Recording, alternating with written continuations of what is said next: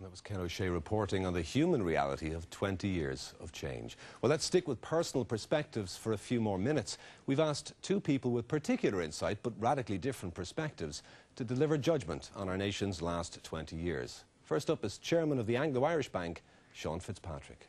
Let's cast our minds back to the mid-80s.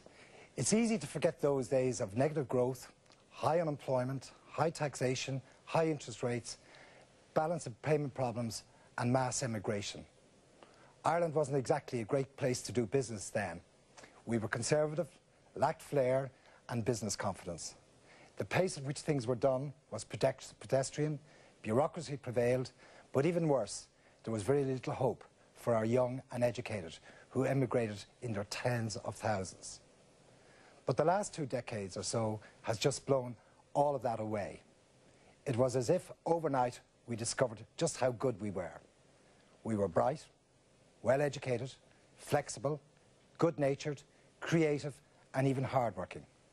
The Paddy stopped drinking G&Ts before the 3-course, 3-hour lunch and found Ballygown the bowl of soup and the ham sandwich.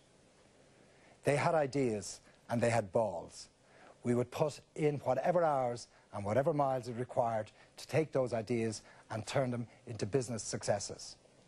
The brightest and best of our school leavers stopped automatically signing up for the professions or indeed leaving the country.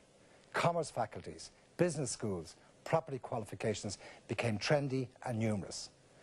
And all the time, as we worked the scene and maximised the moment, the rest of the world watched in astonishment. And that is no exaggeration. The authorities on these matters, the economists, the Financial Times, the Wall Street Journal and others eventually came to marvel at what we were achieving. Of course, the economic boom has brought some trouble in its wake. It has led to excesses that have had the potential to damage the very fabric of our society. However, what must be acknowledged is that for all the reservations, some of which are well-founded, the Celtic Tiger has been a force for extreme good in Ireland. It has allowed us stretch ourselves and express ourselves in a manner that was unthinkable in the business culture of the recent past. With Sean Fitzpatrick and